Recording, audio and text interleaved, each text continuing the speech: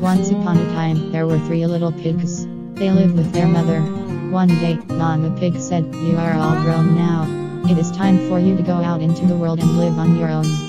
The pigs said goodbye and went on their way. The first little pig decided to build a house made out of straw. Before long, he was finished. He had time to relax in the shade. The second little pig built a house made out of sticks. He worked hard, but he still had time to relax in the shade.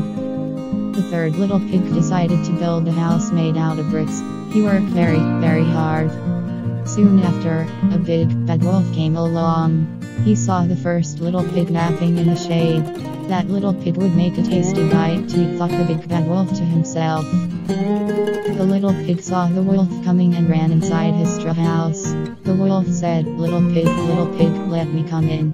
The little pig replied, "Not by the hair of my chinny chin chin." "Then I'll puff, and I'll puff, and I'll blow your house down," said the big bad wolf. And that is what he did. As the straw blew everywhere, the first little pig ran away. The big bad wolf soon came across the second little pig home made of sticks. The big bad wolf knocked on the door and asked to come in. "Not by the hair of my chinny chin chin," said the second little pig. "Then I'll puff, and I'll puff, and I'll blow your house down," replied the wolf.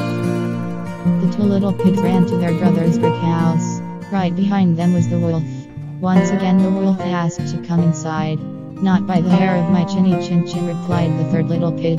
The wolf did not give up. He climbed up onto the roof. He jumped down the chimney.